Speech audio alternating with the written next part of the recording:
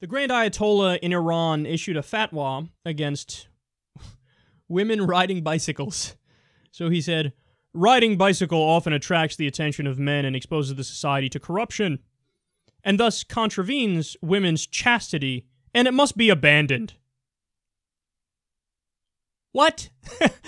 Oh God, this is so sad. Stop it, stop it. Like, when you have, you know, theocratic idiots, like old men who are super duper fundamentalists running a country, this is the result. Remember, in Saudi Arabia, they issued a fatwa against Pokemon and chess.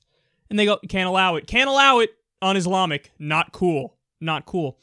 You only just made it so that people in Saudi Arabia now want to play Pokemon. They might not have ever thought about it before. And you know what they said when they banned chess? They said, we are banning it because it is un-Islamic and a waste of time. Like, this idea of when somebody has too much power and they're stupid, this is how they act. Like, anything they personally don't like, they're like, it's okay, I will save the country from it. Don't worry, I thought it was a waste of time, so I'm banning it for all of you. Well, what about people who don't think it's a waste of time? The idea that people could think differently from them, like, doesn't even occur. It's like, what do you mean? No, I'm the ultimate arbiter. Duh, people will faithfully follow what I say because I'm so wise. No, you're not wise. You're a fucking dunce. You're a fucking spunk monkey. That's what you are. Fuck off. So, but this is where we're at, man. Now, in Iran, they're like, women riding bicycles, not okay, banned.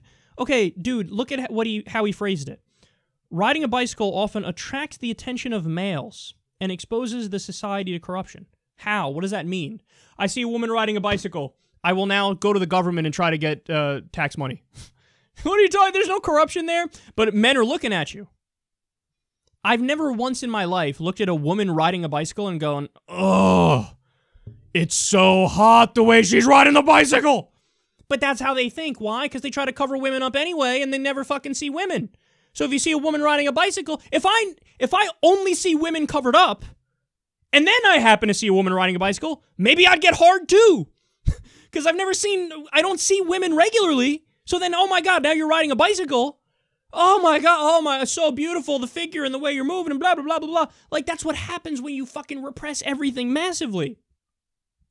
That's never happened, man. Well, I mean, to be fair, if I saw, like, Kim Kardashian riding a bicycle and I'm behind her and she's wearing the tight, okay, never mind. We don't need to get into that. Bottom line is, this is how a silly country acts. Don't be silly. And by the way, most people in Iran, of course, do not agree with this.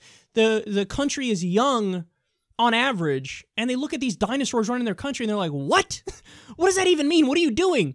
But in their fucking, you know, in their position above the rest of society, these leaders look down, the Grand Ayatollah, I will decree things and you will follow, and that's totally cool. You're only sowing the seeds of resentment and hatred against you.